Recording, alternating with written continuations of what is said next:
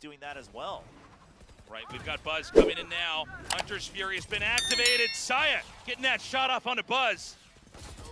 Well, that all but absolutely blocks off the entry. DRX still just going to try to force the site open. They think they have the man advantage, but there's still members ready to back them up. Munchkin's already on stairs, and Saya's still alive. The Omen ultimate comes in as well. Saya gets another, just MaKo left over. He's blinded.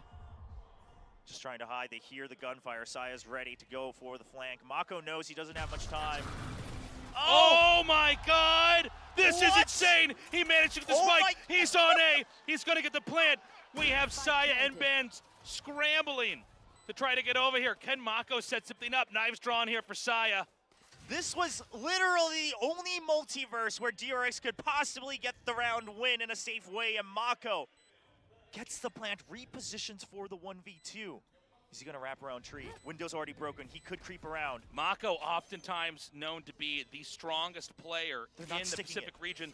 They're not sticking it. They're now going to go for it. MaKo's good for one, and he gets both! That was insane! MaKo bringing it 9-3, closing out the first half.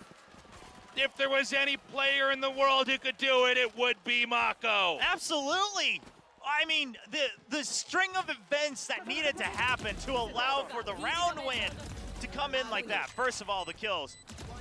And then he smokes the spike, goes for the ult, plants,